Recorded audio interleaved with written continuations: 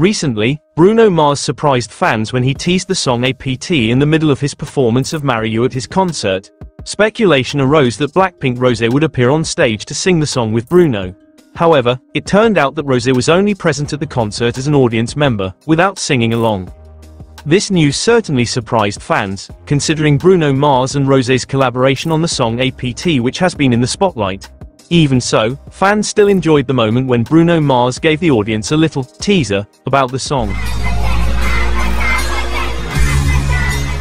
Despite the speculation at the concert, the music video for APT performed by Rosé and Bruno Mars continues to break records.